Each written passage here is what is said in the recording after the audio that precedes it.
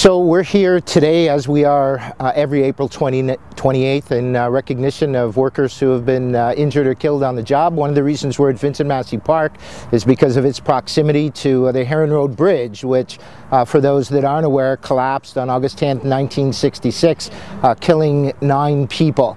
That was a huge thing at the time in our city.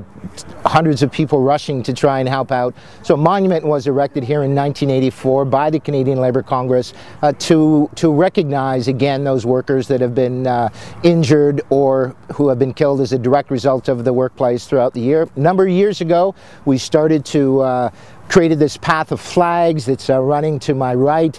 Each one of those flags represents a worker who has died across the country.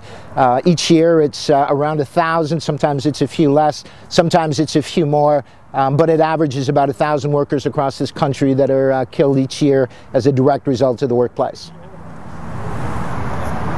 That's more than 4 workers every single workday in the country that go to work and don't come home. This year has been a horrible year for Ottawa. We have had 3 local deaths that have affected everyone. Some of those families are here today to honor the fallen ones.